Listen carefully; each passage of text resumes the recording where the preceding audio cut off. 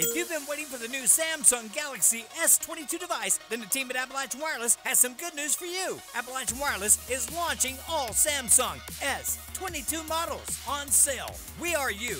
We are Appalachian Wireless. The current leasees of Hardy Park were given notice January 6 to correct the outstanding issues in their breach of contract with the city.